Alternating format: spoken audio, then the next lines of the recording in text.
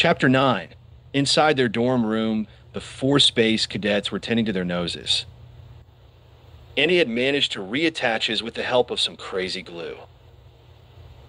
The other three were dabbing at theirs with cold compresses, waiting for the bleeding to stop. A short while later, Rip put down his after-dinner ham sandwich and picked up a letter he had just received by rocket mail. "It's from my kid brother," Rip said proudly. "Listen to this." Struggling to make out the handwriting, he proceeded to read the letter to his three buddies.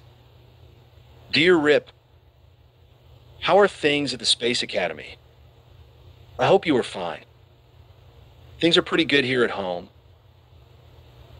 Mom gave up worming and is making a pretty good living selling cups of dirt. You'd be surprised at the demand for dirt cups. We keep having to go out and buy more cups so Mom can fill them. Dad is still clucking like a chicken, but we're kind of getting used to it. It's when he bends down and pecks around on the gravel drive that it's a little hard to take. Mom says if she sells 200 more dirt cups, we'll be able to take Dad to a real doctor. And not just Mr. Barnes who thinks he's a doctor, but is really a barber who isn't allowed to handle sharp instruments. I'm going back to school as soon as my suspension is over. And this time I'm going to do as good as you did, Rip. Which means it should only take me 7 or 8 years to graduate high school. If I only flunk each grade once. We're all real proud of you, big brother. Thanks for sending the real official spacesuit that you stole from the Academy warehouse. It fits Dad really well and makes him look really nice when he's out back pecking around in the gravel. Mom is real proud of you too, Rip. She's going to send you a cup of dirt when she gets the chance. Good luck on your exams, bro. We all can't wait to see what you can steal for us when you're a real space patrolman. Love, Flathead." Isn't that a sweet letter?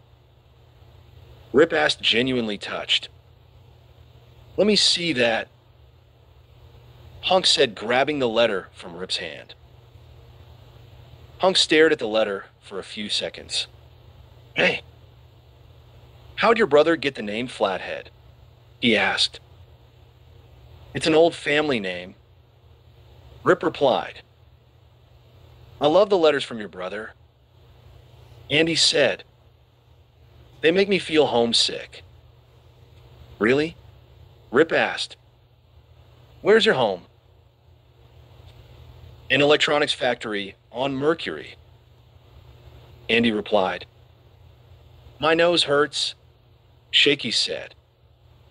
"That Beef Hardy is a horrible bully." "Forget about him," Hunk said, admiring his profile in a hand mirror.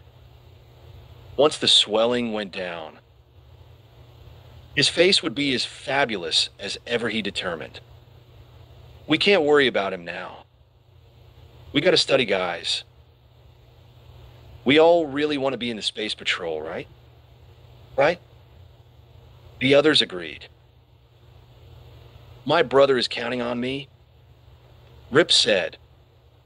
"A lot of people are counting on us. If we work together, we'll make it," Hunk said with real emotion. The four comrades put their arms around each other's shoulders and hugged each other. Unfortunately, Rip hugged with a little too much enthusiasm, and Andy's nose popped off again. "No problem," Andy said. "Start studying without me. I'll have the nasal unit back on in a jiffy." But without his nose, no one could understand a word he said. While this touching conversation was taking place inside the dorm room, Cadets Beef Hardy and Cammy Cheesewell were searching the halls, looking for that very room. I think that's their door. The one that says men on it. Beef said, "Isn't it the men's restroom?" Cammy asked. "No. I think they painted the word on the door. You know, just to be cute." At that moment, Debbie Dork, carrying a pile of textbooks instead of her usual camcorder, came around the corner. "Hiya," she said absently. "Debbie," Beef cried. "Can I carry those for you?" "No, thanks. I'm already carrying them," Debbie said coldly. Cammy nudged Beef hard in the ribs. "We have a mission. Remember?" she whispered. Beef's normally emotionless face reddened. "But Debbie, you wouldn't happen to know where Hunk's room is, would you?" he asked, trying to sound casual. Debbie stopped. She seemed to think for a minute. "Yes," she said finally. "It's on the 20th floor. Room 2034. Thanks a lot," Beef said with more enthusiasm than was called for. "Perhaps later you and I could meet and discuss room numbers. I know some really interesting ones." Maybe, but Debbie had turned the corner and disappeared. A few minutes later, Beef and Cammy were standing outside room 2034, having a whispered planning conversation. "Why does it smell of bologna in there?" Cammy whispered, sniffing the air. "They buy these spray cans of artificial bologna fragrance, and they spray the smell in." Beef told her. "They like it, I guess." She crinkled her stubby nose and made a disgusted face. "Coals. Yes. Anyone whose room smells like artificial bologna doesn't belong in the Interplanetary Space Patrol," Beef said. He felt like saluting, but restrained himself. "I agree," Cammy said, giving him an admiring look. "So here's my plan for tomorrow's exam." "Your plan?" Beef was a little taken aback. "I thought I was in charge." "Oh, okay." Cammy's face filled with disappointment. "What's your plan?" "I don't have a plan," Beef admitted. "Why don't we try your plan?" Cammy's creamy white face brightened again. "Okay. Good idea. I call my plan number 114. "No. Call it Z-12, Beef whispered. "You're so good at this," she said, meaning it as a sincere compliment. "Thank you," Beef said stiffly. She's a smart girl, he thought. A very smart girl. So let's hear plan Z-12. "Well, we make a lot of funny noises," Cammy said. She studied his face to see if he liked the idea. His handsome, rugged-featured face showed only bewilderment. "Funny noises? That's plan Z-12. She nodded her head yes. "How long do we make the funny noises?" Beef asked, rubbing his perfect chin thoughtfully, studying his own reflection in her green eyes. "All night," Cammy answered. She realized she felt terribly nervous. Maybe, she thought, if he really likes my plan, he'll like me too. We make funny noises all night? Beef repeated, still confused. "That's plan Z-12? "Yes. That's my plan," Cammy said, giving him a confident smile. He thought about it. I like it, he said finally. You do? Really? She cried. He muffled her mouth with his hand. They were standing right outside the Space Cadets door after all. I think it shows a lot of promise, Beef said. I do have a few very minor questions, however. Oh, really? Cammy asked. Like what? Well, like why do we make funny noises all night? The question seemed to catch her by surprise. She leaned her back against the corridor wall and closed her eyes. Because they'll be studying all night for the Colonial Space Settlement exam, right? Right? Beef said. But if we make funny noises outside their door and outside their window, they'll be distracted. They'll wonder what the noises are. And they won't be able to study. See? Beef nodded thoughtfully. They'll spend the whole night trying to track down the funny noises. And they won't get any studying done. And then in the morning, they'll all flunk the test. Brilliant, Beef cried. Absolutely brilliant. Cammy muffled his mouth with her hand. Oomph, oomph, oomph, he said. She took her hand away. What did you say? Absolutely brilliant. She could feel herself blushing. She was so happy. She felt like throwing her arms around his perfectly pressed uniform. What kind of funny noises? He asked, interrupting her thoughts. You know? She said. I do? Yeah. Just funny noises. You mean like this? Beef asked. He removed his uniform jacket, unbuttoned his uniform shirt, put his hand in his armpit, and cranked his arm, making several loud PFT sounds. Just as he did this, two cadets came walking past. Hardy sure knows how to impress a girl, one said to the other. They burst out laughing as they turned a corner. What's their problem? Beef asked, his hand still in his armpit. They're just jealous, Cammy said, smiling at him tenderly. But that isn't the kind of funny sound I meant. Beef looked disappointed. He removed his hand, resisted the temptation to smell his fingers, and stared to button up his shirt. I meant like animal sounds, Cammy explained. Like this. She started to hoot like an owl. Hoo-hoo. Hoo-hoo. Oh. That's good. That's good. Beef said enthusiastically. That's a cat, right? Here. Let me try one. He scrunched up his handsome face and began cheeping like a bird. Cheep, cheep. Cheep, cheep.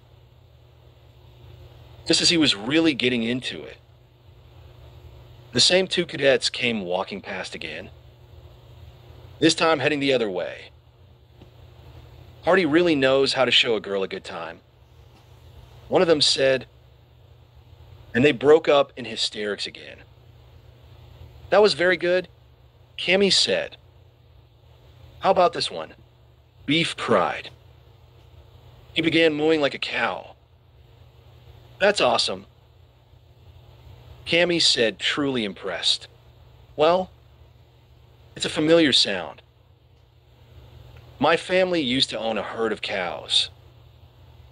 Beef said modestly. You had a dairy farm? Dairy farm? What do you mean? Beef asked, bewildered. You know, the herd of cows. Did you own them for their milk? Cammy asked. Milk? You can get milk from cows? Beef looked positively astonished. No one told us? He said, slapping his forehead. No wonder Mom and Dad couldn't make a living. We kept the cows for their fur. Let's get back to Plan Z-12. Cammy suggested. There's a walkway right outside the Space Cadets dorm window. One of us can get out on the walkway and make funny noises out there. And one of us can stay here by the door and make funny noises. Brilliant! Beef Hardy said again. He stifled another urge to salute. That'll really confuse them. Yes. That's the idea. Cammy said. When they look out the window, we'll just duck around the corner. When they open the door, we can hide behind that storage crate over there. She said, pointing to it. That way we can keep them guessing all night. They won't have a second to study. It's perfect, Beef said enthusiastically. Why don't you take the walkway outside the window? And I'll take the door? Cammy suggested, glancing at her watch. Beef thought it over. No, he said, shaking his head. Why don't you take the door? And I'll take the walkway? Okay. Cammy agreed. If you like that better. No. I changed my mind. You had it right the first time. Beef said. I'll take the walkway and you take the door. Okay. Sounds good? Cammy agreed. Good luck. See you in the morning. Yes. Good luck. Beef said, seriously, shaking her hand. He started to walk away, but stopped and came back. I'm sorry. Let me get this straight. Do I take the walkway and you take the door? Or do you take the door and I take the walkway? I take the door and you take the walkway. Cammy said patiently. Unless you want it the other way around. No. No. That's fine. Beef said, thinking it over. He stepped closer to her. Cammy, he said softly. There's just one other thing I wanted to ask you. Yes? She whispered expectantly. Leaning close to him, he hesitated. Go on, she whispered. What is it, Beef? Which do you like better? My cow or my canary? It was cold out on the ledge, but Cadet Hardy didn't mind. He had a mission to perform. The strong, gusting winds made him lean against the building for support. He was at least 20 stories up in the air. I don't mind dying while on duty, he told himself. But he really didn't want to die while mooing like a cow on a window ledge. He wanted to button his uniform jacket to the top. But that was against the dress code regulations, which called for 3 buttons only, except for formal occasions or space wars. A light rain began to fall. A misty drizzle that turned into a steady cold downpour. Moo! He called at the dark window. The shades were drawn. He couldn't see inside. But he knew his mooing must be driving the 4 space cadets crazy, keeping them from studying a word. He wondered how Cammy was doing at the doorway. He wondered if she was doing her cat sounds or her barking seal. He wondered how her throat was holding out. This was getting pretty sore. Maybe he should start cheeping like a canary for a while and save his throat. Then he could get back to mooing in the early morning hours when it really counted. He stifled a yawn and started to cheep. If only it weren't so cold and wet. Maybe he should go inside and ask Cammy to trade places with him for a while. No. An interplanetary space patrolman on a serious mission would never do that. He had a sudden impulse to salute. But he knew it would knock him off the ledge, so he stifled the urge. Cheep, cheep, cheep. He giggled. Thinking of the confusion he must be causing on the other side of the window. He coughed. His throat was really sore. Maybe he'd better switch to a new animal. How about a pig? He thought. Excellent. Now how do pigs go? He couldn't remember. His parents had owned only cows.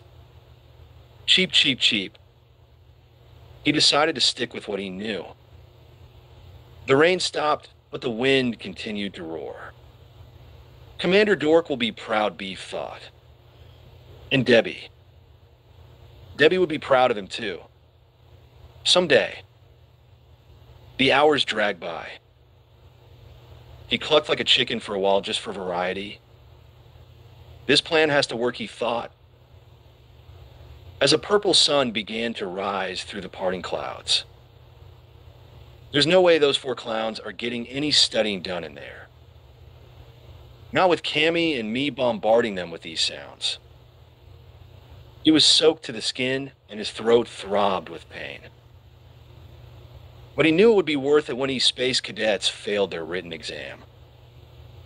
The sun was a red globe now, rising higher into the morning sky. He glanced at his watch. Time to get changed and go in for breakfast. Hooray!